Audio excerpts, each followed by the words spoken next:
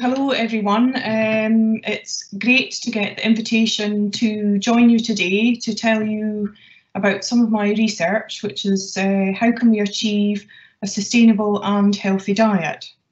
So in this short lecture, what we're planning to do is for me to present for about 20 minutes, and then we'll have 20 minutes remaining for some questions. Now, I'm not able to see your chat throughout the presentation, so what I'll do at the end is pick up your comments and questions then. So I'll just go ahead and tell you a little bit about what are sustainable diets, how can we achieve healthy diets, and focusing on sort of a case study why we shouldn't ignore protein for healthy ageing. So this session is being recorded and it will be put up on the website in due course. So if you want to listen again, then that would be great. So first of all, what are sustainable diets? Well, this really focuses in around the fact that the population is growing, and it's thought that we're going to have about 9 million people on this planet by 2050, and we embrace a sort of Western style of eating, which means that we are very reliant on meat and animal products. And this means that the demand for animal-based protein is expected to increase by 80% up to the year 2050. So this really places a huge demand on the resources on our planet, and the food chain has an impact on that. And that's through farming, through to transport, cooking, and food waste. And this can contribute to environmental damage. Some of the estimates vary, that is hotly argued in academia, but the food system is thought to contribute to around 20 to 30% of the production of greenhouse gas emissions. There are other impacts as well in terms of deforestation and water use, but I want to focus on greenhouse gas emissions, and of course greenhouse gas emissions are linked to impact on climate change. So in this diagram here, I realise it's quite a busy diagram for you to look at, but really it embraces that this is a really complex system, and I like this diagram because it goes from farm to fork. So we can see the image of the cow there, and cows produce methane through their digestion system, and that methane can in turn impact on greenhouse gas and climate change. Of course, the food we eat also has an impact on health outcomes, whether it hits the non-communicable diseases. So we're going to focus on that. So really, it's a very complex system, but I'll hopefully be able to give you an overview of some of the important issues. So the definition of a sustainable diet are ones that are protective and respectful of biodiversity and ecosystems, culturally acceptable, accessible, economically fair and affordable, nutritionally adequate, safe and healthy, while optimising natural and human resources. And I'm using there the reference from the UN General Assembly. So it's really nice there that the sustainable diets definition also mentions that it's nutritionally adequate, and we're going to look at that just in a few minutes. So in order for us to move away from this Western type diet that I mentioned, which is heavily biased towards animal products, we really need to transition towards a plant-based diet. So this concept of a sustainable diet really highlights the environmentally unsustainable nature of our current consumption patterns, particularly in affluent societies. So in theory, a sustainable diet could minimise environmental damage, and also support a resilient and farming and food sector where people can eat a healthy and nutritionally balanced diet. So I think it's worthy to note that, of course, our meat intake, in particular red meat intake, was highlighted by the World Cancer Research Fund and the WHO, which is the World Health Organization, that we should be limiting our red meat intake to less than 500 grams a week, with emphasis on consuming less processed meat. And that's because it was linked to meta-analysis linked to colorectal cancer. So what type of protein do we eat in the UK? So here I've put up a bar chart, which is the National Diet and Nutrition Survey data, which asks consumers what type of foods that they're eating. And we can see that the main types of protein sources that we eat in the UK are of animal origin. So at the top there is chicken and turkey, so poultry at 20%, beef at 15%, followed by baked beans, eggs, meat pies, oily fish, sausages, pork and white fish. And noted that's fried, that's kind of like our Friday fish and chip supper. So it's heavily reliant on animal-based sources. Remember, dairy we would count as that as well because the milk comes from cows. And it's notable that the only protein source that comes from plants is our trustworthy baked beans. So this isn't really a sustainable approach going forward. So what could the sources look like? So I've put up a diagram here in the corner of the screen, which I'll elaborate on in a minute, which is emphasising again that our current sources are surrounding around dairy, meat, egg and fish, but we need to be moving to other sources that would include grains, legumes, different algae, insects and perhaps even lab-grown meat that we call in vitro meat. So I've tried to highlight the different sources here where plant protein or non-meat sources could include nuts and seeds, legumes, grains, non-dairy milk and supplements. So perhaps some of you already use non-dairy milk. So, you know, the oat milks, the almond milks are quite popular now, even in coffee shops. And some of these grains that we call the ancient grains are also becoming quite trendy. So some of the ones that I'm certainly familiar with would include quinoa, or oats is obviously very popular in Scotland here, buckwheat and chai. Do any of you take supplements? I'd be interested to know about that, whether you take any of the spirulina sort of powdered supplements, which add a very vibrant green colour if you're adding them to your smoothies. But really, it's not so much these sort of novel sources, it's transitioning towards the inclusion of, let's say, legumes and other grains in our diet. So let's think about consumer acceptance, because how would you feel if we replaced your usual beef burger with a cricket burger? So would you have a face like this, or would you be quite willing to try out new sources? So this is some data presented from one of the EU projects called Protein to Food Project. And they highlighted that it's actually environmental concern is indeed the main motivator to reduce meat intake. Consumers were asked this question here, asked for giving the reason why they reduced their meat intake, and the top was environmental concerns, followed by animal well-being, I don't need it, and interestingly, health only came in as a potential answer for 22% of participants. So it's not always the sustainable diets that are recognised as being healthy diets.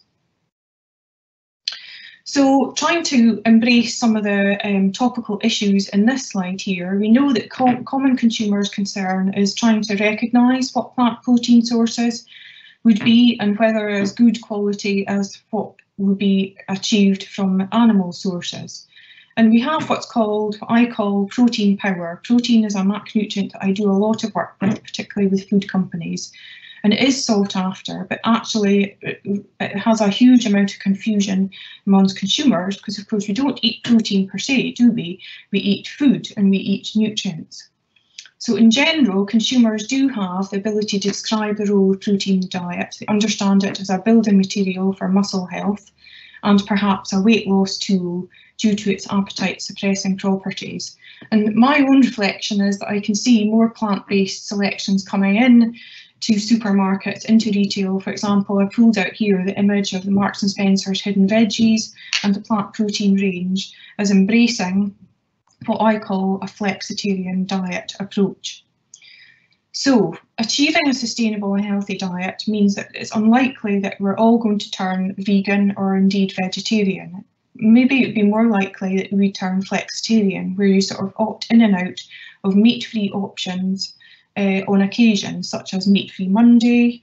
So perhaps you look out for alternative vegetarian products when you're going shopping. So on this image here, there are plenty of reports that can guide governments and non-government organisations to help us achieve that.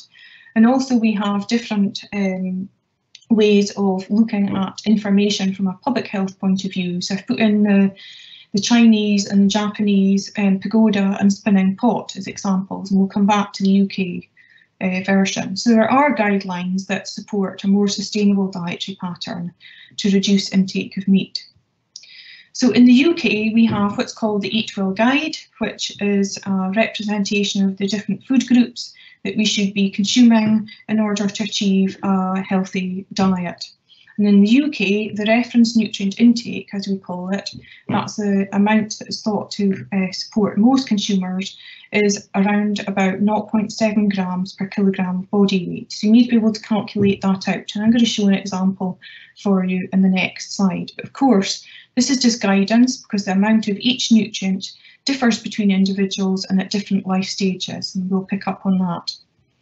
So here we have a 75 kilogram man and a 60 kilogram woman. So how much protein would they need? So we can see here for the 75 gram man multiplied by 0.75, he would need 56 grams in a day, and the 60 kilogram woman would need 45 grams in a day. So here I've presented what the actual recommended intake is in blue, and what we know from our National Diet Survey data is the actual intake. So we can see that the red bars are higher than the blue bars. So actually both men and women in general from this data source in the UK are actually consuming over and above our protein intake. So there doesn't seem to be any issue there. It'd be interesting if we move to a more plant-based diet, if that was maintained. So achieving a sustainable and healthy diet, we need to consider that we have an ageing population, and we need to develop different dietary approaches to promote health and independence. And I consider that health and wellness as a huge challenge for the food sector that hasn't really been currently tapped into. Protein is really important because it maintains muscle mass and strength as people age, something called sarcopenia. So we can't think about that that is something that happens really towards the latter years. Actually, even when we're aged 30 to 40, we can see a gradual decrease in muscle mass, and over the age of 40, we can see a 30 to 50% decrease in muscle mass as we approach up to the 80th year. So the protein recommendations are not necessarily for adults, considering the whole life course, and not optimised for physical activity level. The physiological changes associated with ageing would tend to support higher recommendations for protein. So let's have a look again at what they might be. So here we've got somebody over 65 years, we've got a gentleman on the left, 75 kilos, and a lady on the right, 60 kilos. So that higher recommendation is 1.2 grams per kilogram of body weight. So therefore the recommendation for somebody over 65 at this higher level would be 90 grams, and the lady would need 72 grams. So to put that in perspective, we've got a different picture here. So the red bars are actually lower than the blue bars. So we can see that in particular in this age group, the amount consumed is actually less than the recommended intake. And that is a problem, given that we know that protein is really important to support muscle mass. So that's a huge challenge in trying to optimise dietary protein intake in older people. So ageing well is an important public health message because there are now more people in the UK aged over 60 years than under 18.5. And we recognise that protein is really important to maintain that independence by preventing muscle loss and strength, which is called sarcopenia. So and there are perhaps some students going to be joining the call today, so I wanted to add some reflections about the importance of research and highlight that actually research can definitely make an impact, to highlight that sharing research findings is incredibly important, and sharing your research with different public engagement and stakeholders is important. And certainly I achieved that way back in 2010, when I designed a new high protein, moderate carb range, which is still currently one of the top selling health food ranges for Marks and Spencer's, and it's called Balance for You. So it's still available in Marks and Spencer's. And this was done in collaboration with Marks and Spencer. So this is really a fantastic example of how we can transfer knowledge from science-based to the supermarket shelf. And I've done it for, this was a range developed for weight control.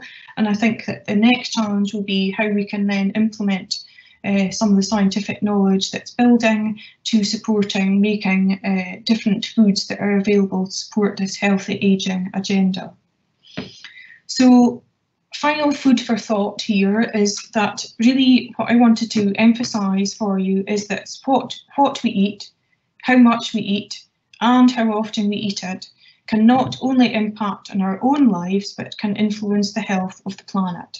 And that's why sustainable and healthy dietary approaches are so important. And of course, we are all experts in food. We all do it probably every day.